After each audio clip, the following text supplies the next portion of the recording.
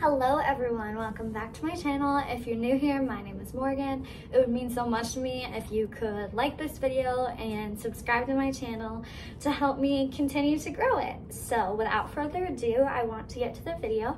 Also, if you're new here, I'm a sophomore at Loyola University in Chicago, and that is kind of what our video is about today. So I have an iPad, has a case on it right now, a light pink case. I have the pink iPad Air with the Apple Pencil, and then I have the MacBook Air, and I'm going to give you guys kind of like a compare, contrast, which one's better type of deal, so that like if you're going into college or even just a high school student, I can give you guys kind of an overview of what I prefer and what I use each one for. Getting started, I've had a MacBook since, oh gosh, my freshman year of high school, like a long time. This one's newer. This one, I think I got January 2019 or January 2020. I can't remember. I've had it so long. But yeah, I bought this one first, and then my iPad I've had for about a year now. I got it last December, so December 2020, and I have been very surprised at how much I reach for my iPad. So getting started, I'm going to talk about the MacBook first because I think everyone is just a little bit more familiar with using a MacBook for school. So a MacBook, what I use this for is a lot of files. So a lot of professors like to use like Microsoft Word document files. Everything that you do on a Mac, it's so much easier to convert like certain file types like PDF, Microsoft Word, what else do we work with? I mean, PNGs for like pictures or stuff like that, PDF. Yeah, so it's really easy when working with files. And also if you do any type of video or picture editing, I use this to edit all of my YouTube videos. I would not be able to do that easily on my iPad. Also, obviously a MacBook just has like a larger screen to work with. It's like more comfortable. Yeah, it's heavier than my iPad, a lot more bulky, but since I have the Air, it's pretty thin. It's not that heavy. And yeah, so I really enjoy, I would say I enjoy my MacBook a good amount of the time. I actually don't even use it every day at college, which is crazy because some people, like to bring their MacBook to every class. I personally bring my iPad to every class. So let me tell you this right now. If you like your notes handwritten, I would say lean towards the iPad. If you like to type your notes, lean towards the MacBook.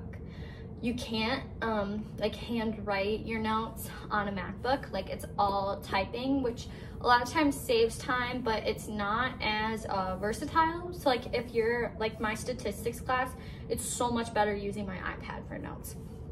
So I would say notes is a big thing. Also, I just feel more comfortable taking like online tests or quizzes on my MacBook, just because it feels like more comfortable, if that makes sense. So yeah, that's overall my MacBook. As you can see, I have cute little stickers on it. Yeah, so moving on. We have my iPad. It's so light, very thin. My Apple Pencil actually is magnetic to the side of this. So like if I didn't have the case on it, my Apple Pencil would still stick to it.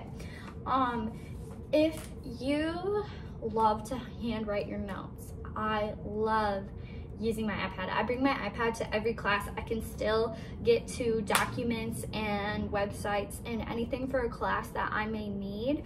One of my favorite like things the iPad does is it actually splits like screens, so I can have like two apps open at the same time. So like if you're watching a lecture or like you're reading a document online and you need to take notes, then you can have the notes open separately to it. So it's just really cool. And yeah, so the Apple Pencil writes really easily and it can handle like pressure. So if you're doing calligraphy, anything like that, it works well for that. One thing that I use my iPad for a lot is like you can download any documents from the internet and like highlight them, write on them, so it's so easy for annotating. I personally use the app Notability. I love using it. Yeah, so that's about it. Obviously I'm going to insert some videos to kind of show you guys how they all work, but overall, like, I don't think you can really go wrong with either of them. I think a MacBook is necessary for like files and like if you type a lot. iPad if you're more artistic or you like to handwrite your notes. I would say go iPad. If you have the financial capability to get both, like I did, I would get both. I mean, I use my iPad every day. I use my MacBook some of the time, but I feel like a MacBook is necessary for college. So it's kind of difficult. So I would say, if anything, get the MacBook because it's always necessary for classes. However, if you have the financial capability, then get an iPad with the MacBook, if that makes sense. So anyways, I also wanted to say that the Apple Pencil is a separate charge, but the iPad is useless without the Apple Pencil, and that may sound kind of dramatic, but like, that's how I do everything on my iPad. I always have my Apple Pencil and I'm always using it. So I hope you guys enjoyed this video so much. If you guys have any questions about like my opinion on either, or like how I use mine, how I use them in a day, just let me know, and I will catch you guys in the next video. Bye guys. Mwah.